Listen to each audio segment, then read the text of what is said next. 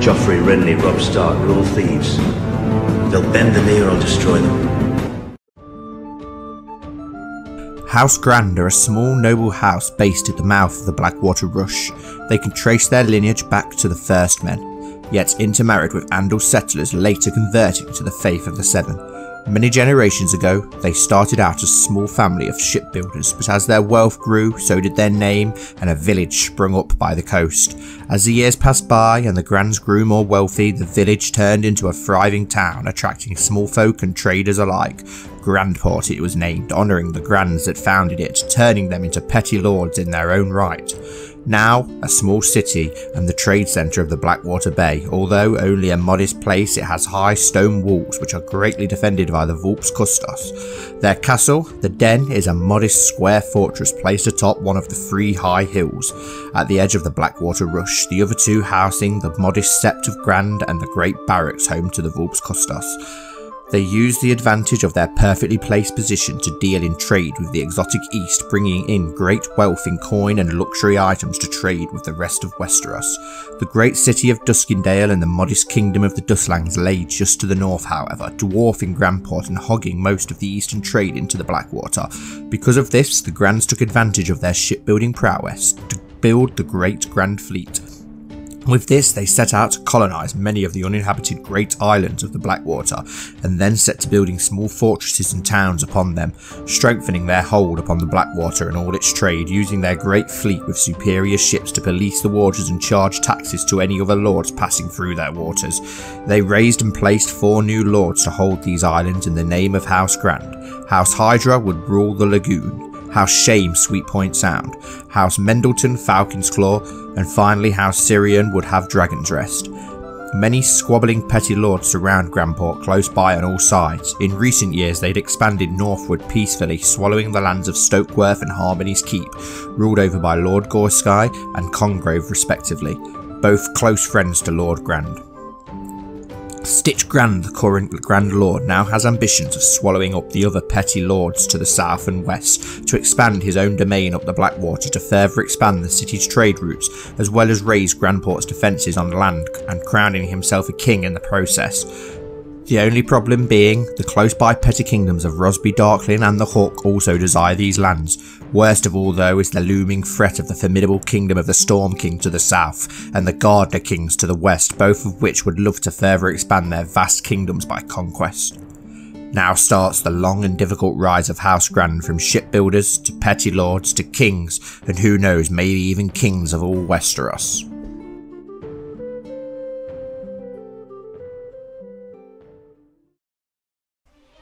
Hello everyone and welcome back to the Citadel with me, GrandMaesterStitch, for the start of our Rise of House Grand custom series. So yes, we are playing as Stitch of Grandport, my own custom character in my own custom city, custom house, with our little fox as our sigil. Obviously, I did a little sneak peek about this series last week in the 1000 subscriber thank you video. And we had the intro to this video where I went over a little bit in the history and lore of House Grand.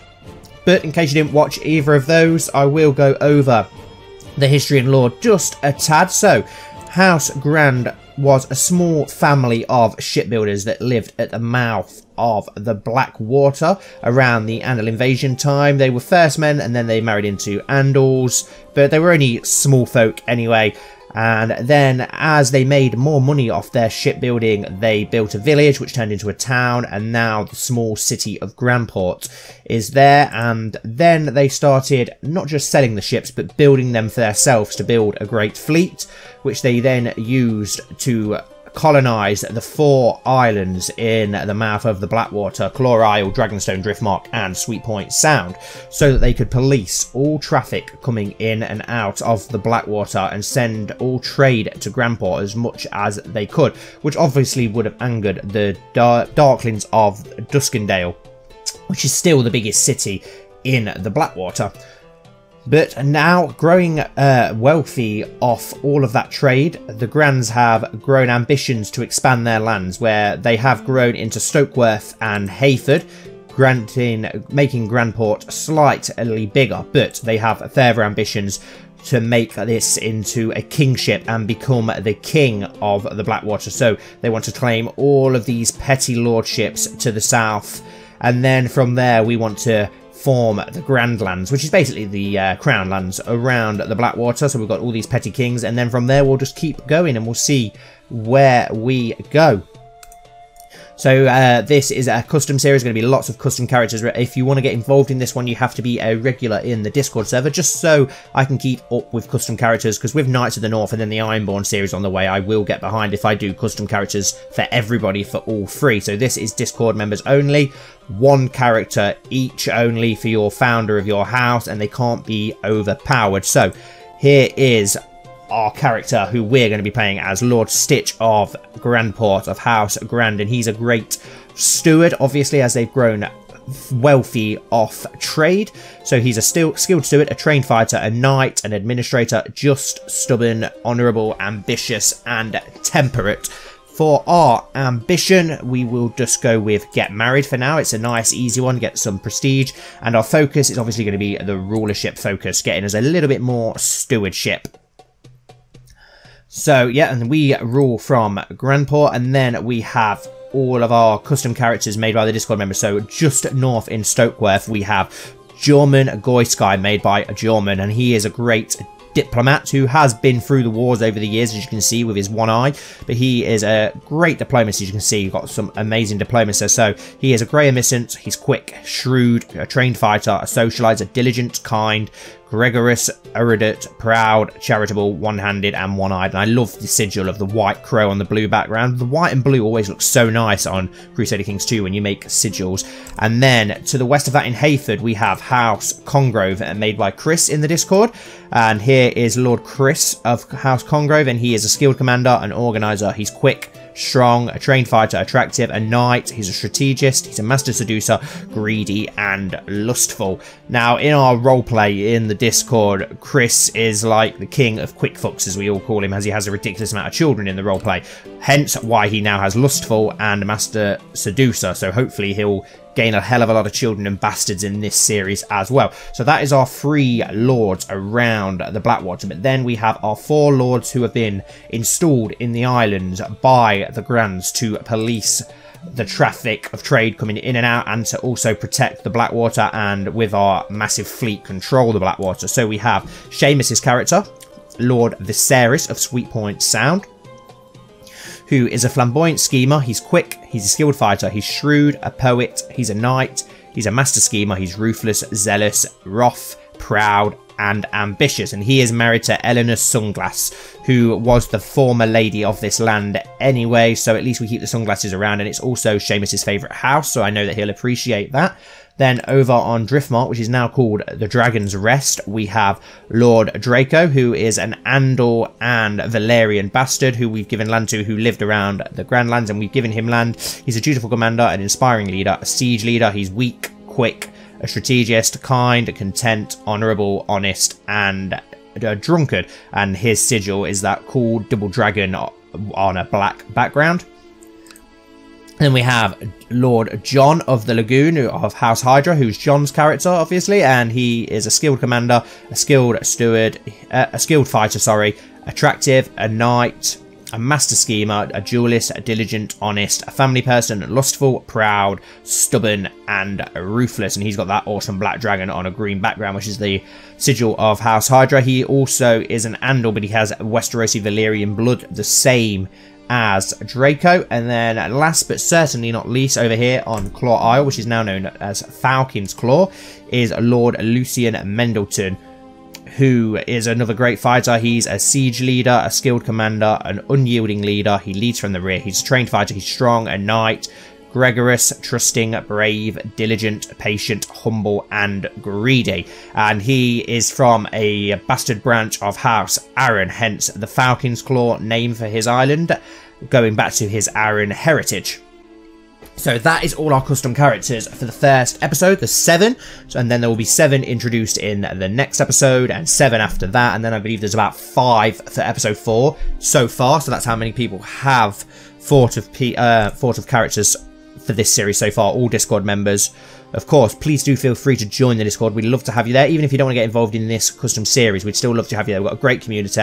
There's a roleplay in there as well, but even without the roleplay, you don't have to take part in that. It's just a great community all about everything, really. It's a little bit mental in there, but it's a great laugh. So, here we are, Lord Stitch of Grandport. First things first, we want to get ourselves a wife. So, let's look in the find characters. Bookmark, woman, married, no, our religion, anywhere. Let's see a good stewardship. Let's go for Eleni maybe with her. She's got very good stewardship. We could probably get a very good steward by doing so. Learning.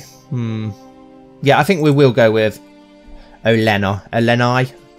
Great stewardship mixed with our stewardship. Hopefully we'll have a child with incredible stewardship that way. So there we go. We'll arrange that. So that's our marriage sorted. We need to sort out our council. So our Justifer is obviously going to be Jorman with his incredible diplomacy, and we'll get him to go straight away and fabricate a claim on Rosbear, as we have a claim on these lands anyway down around the Blackwater, as we have the majority of it. But yeah, we want to claim Rosbear. That's the nearest kingdom, probably the weakest of the kingdoms around us as well, so the first one that we want to claim. We need a Master at Arms. We'll go with Chris, as he's our best marshal, and we'll get him to train troops in Grandport for now. Treasurer, we don't actually have a custom treasurer just yet. Viserys has got 12 treasurer, but he's more intrigue, isn't he? So he'll be our spy master. So we don't have a treasurer just yet because you guys have all gone for the marshal. So yeah, we'll just get him there. But I do think we have one coming in episode 2. Spy Master, obviously Viserys, and we'll get him to sabotage the economy in... We'll do Rosby, as that's the one we're going to go for first out of the kingdoms. Court Physician, we'll just go for him. He's the only guy we've got. Septon, we'll just go for the top Sept. Oh, the other guy looked like a Crown Loyalist, though, so we'll go for him instead, and we'll get him to perform charity in Grandport for now.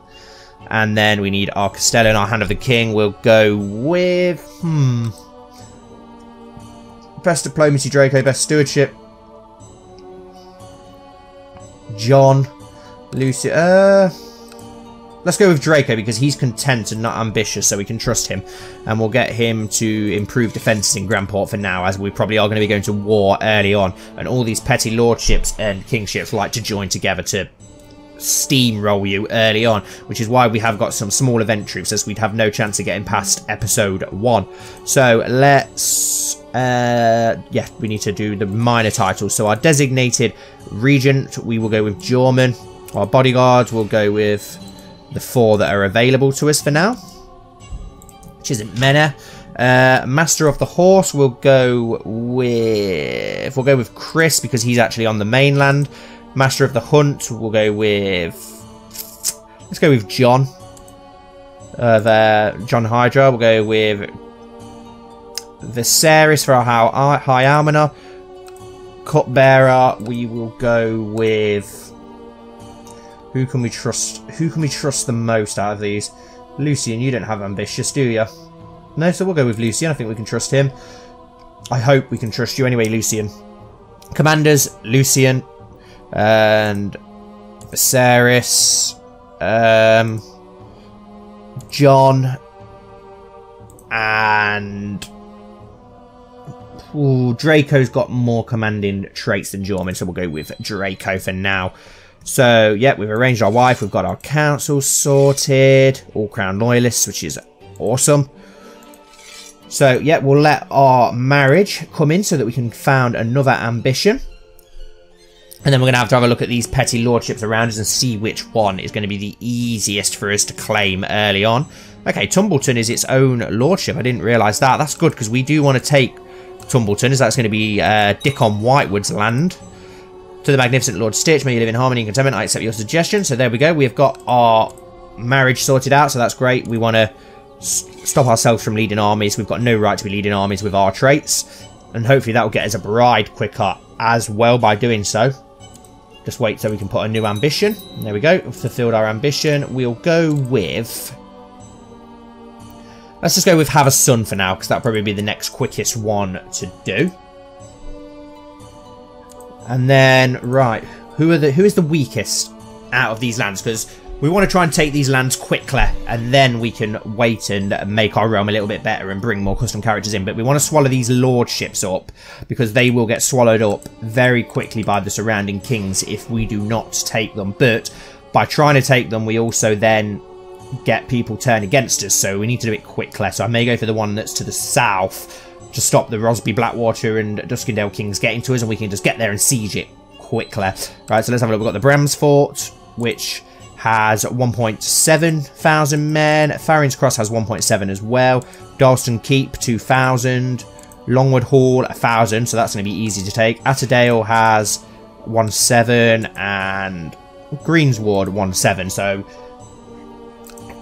Langwood Hall is definitely going to be the easiest to take, so we will go for Langwood Hall first. So along the Rose Road, which gets it good trade, as well as Andal Settlers, so it's got a decent trade route, so we do want to take that. So we will go for the claim on Langwood Hall to start with, and we'll try and claim that. Let's bring in all our men and all our fleets. So we've got all our islanders out here, which are all going to get on the ships, and that's going to give us a decent amount of men, over 2,000 extra men, so we'll bring those down to the mouth of the Blackwater. And then we've got 380 men from Stokeworth and 200 men from Hayford, so we'll bring those down, as well as 500 men from our own Grandport armour. We do have enough money for mercenaries, so I may get some mercenaries. We're probably just to be safe.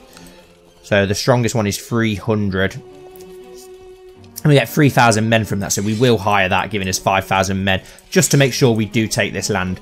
So let's march straight on Langwood Hall, and we'll bring the others over to Langwood Hall as well, and get the ships to dock into Grandport, and then bring the rest of those 2,000 men down as quickly as possible. So there we go. They've raised 1,100 men, so 5,000 men should be able to smash that. Let's get our commanders in charge, though. We'll have Lucian, John, and we'll just leave whoever he is. He's the commander of the mercenary company, I believe. We'll leave him in charge of it for now.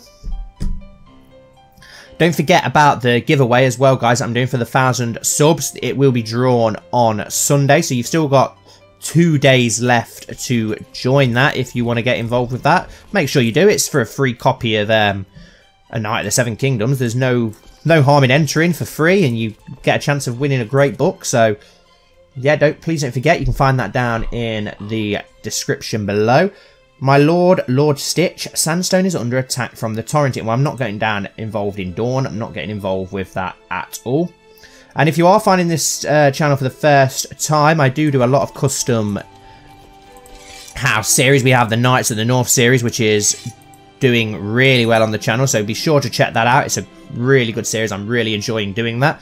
My lord, we've received word that Greensward Lord Osgood has led them in a coalition in defence against Langwood Hall. Right, okay, so this is where all the petty lords start going against us now. So the Lords of Farring Cross, Blackwater Rush King, that's not good. The Rosby King, right, so a load of kings are coming against us, so we need to try and siege this land as quickly as possible, so that we can end the war, because we will get absolutely smashed when the Rosby and Blackwater kings start marching south. So let's wait till all our host is here, because we've got plenty of time still yet. There's 5,000 men there, but I don't think that's all against us. Yeah, I'm going to say I don't think all of that was against us, so I don't want to siege assault it yet.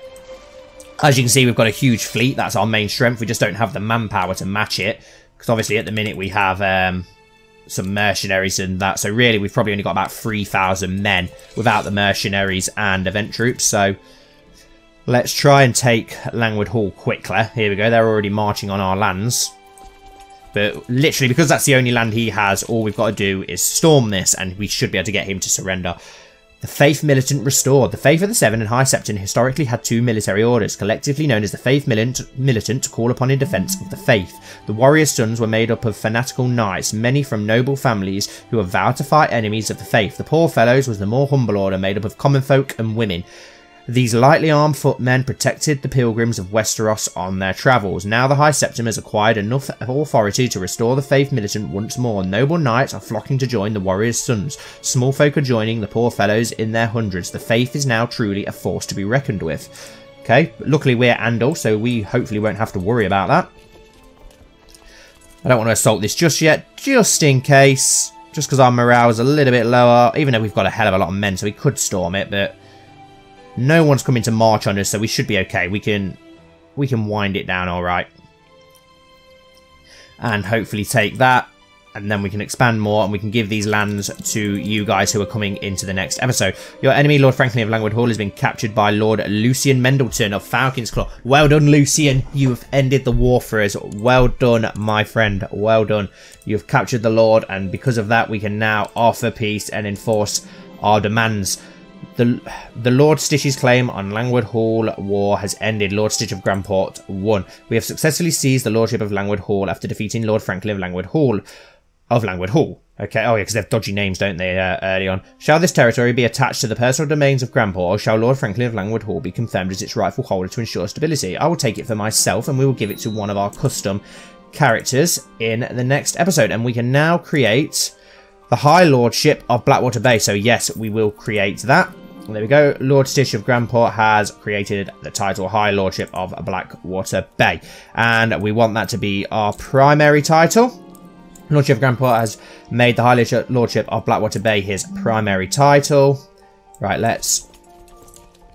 we need to disband all of these men, don't we? But I don't want to disband the... yeah, so we'll split off event troops. There we go, because we want to keep them. And we will disband... Can we keep the mercenaries, actually?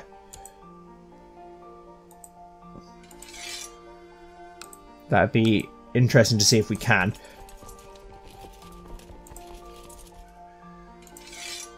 Split off the mercenaries. There we go. So we've got the Blackwater Army and the army of Lord Lucian. So which one?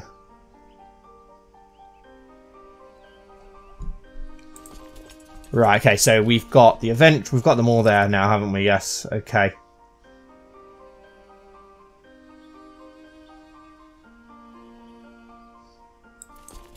Let's split them up for now, so we can work out which one's which. And we can disband those. Right, can we become a king already? Because technically we do, yes, we can actually become a king after one episode because we have 2 high lordships. We need to actually change the name of the other lordship. So the High Lordship of the Blackwater Bay will be the High Lordship of Grandport. There we go. And then the High Lordship, this High Lordship is now going to need to be changed to the High Lordship of... Could be the Grand Islands, I suppose, for now. Until you guys come up with something better, obviously. That's just off the top of my head. So we'll go with the High Lordship of the Grand Islands for now. Until you guys think of something better for it. There we go. And that is going to be our secondary thing for now, not our primary title. Disband that. What have we got here? There we go. Can we... Yes, we can declare war with the mercenaries, so we will keep the mercenaries and march them back home for now. I think we can anyway. Yes, we can, so we'll keep the mercenaries for now. But there we go, we've expanded slightly. The Grand Lands have expanded. We've still got Atterdale, Green Guard, Dawson's Keep, Fairings Cross, and the Bramsfort to take. We do want to found our new kingdom so that we can become a king. Your achievement in founding the Kingdom of Grandport means the bloodline of House Grand is now highly respected by all the people of your glorious domain. House Grand is now considered a traditional great house of the region. House Grand are the rightful kings of Grandport. Awesome. So we will organise a coronation in the next episode for that. We've got an open council position. We now need a High Admiral. We will go with... Who should we go with for that? John is on Dragonstone, hasn't he? So we'll go with John, and then advisor Lucian. You can be an advisor for now, all Crown Loyalists as well, which is absolutely brilliant. Right, we will go for... Let's go for Atterdale next. We'll declare they're at war with the Reach as well. Defending against vassalization. Right, so the Reach are trying to vassalize them, so we will force vassalization on them first and march on his lands quickly and take it before he loses to the Reach, and the Reach swallow up these petty lands, which is annoying. That's the thing. The Reach and the Stormlands will swallow up these lands quickly if we don't act fast. So we're going to have to rush a little bit more than I'd like to, but we're going to have to do it, else we can't take... else we will lose out on all these lands. Defending against the Reach. Look, they're all defending against the Reach at the moment, so we need to take these lands quickly, like I said. But people will come to their aid if we're not careful. Let's get Lucian, John, and this guy in charge for now. Your Grace, we received word Dalston's Keep Lord Ermin has led in a coalition in defence against Atterdale. Okay, and so is the Bram's Fort. Oh god, and so is the Stormlands. You bastards. And so is Blackwater Rush. Right, so we need to take this. We need to take this very quickly, basically, guys. No, I'm not getting involved down in Sandstone again. Right. How long till we can siege it? We could siege it. Oh god, that's a lot of Stormlander men marching around. Let's get the siege down and assault quickly and take this land. And we'll end the episode after this, the first episode, so that we can get some more of those custom characters in to episode 2 so we can expand our land. Oh, we've got a nice light pink for our kingdom as well now, which is very nice. There we go. Let's attempt an assault, and we should be able to assault that land. There we go. 99%. Oh, for God's sake. We can enforce demands at 99% though, so that's okay. So at least we can end that war. Well, we're just waiting for him to accept our peace offer. I love that light pink that the Grandlands is now. It's a shame that we can't change it to a nice dark blue, which is the colours of their House Grand. The Blackwater Bay Atterdale Vacillation War has ended. King Stitch of Grandport won. To the chivalrous noble Stitch, your wisdom and mercy are legendary. I accept your offer of peace. There we go. So we forced him to be a vassal of House Atterdale. We will revoke his lands to give to another lord in the next episode, another custom lord. But we will end the first episode here for now, guys. I hope you enjoyed the start of this new custom series. It's going to go on for a long time, just like the Knights of the North. Wow, that is a big Gardener army there, which is trying to take Dalston's Keep, which is one of the lands that we want, you bastards. So, yeah, like I said, we need to swallow these lands up quickly. But anyway, back on track. Yeah, thank you all so much for watching. Please don't forget to like and subscribe and join the Discord server if you want to get involved in this series. And hopefully I'll see you very soon for my next video, which should be the Knights of the North on Sunday.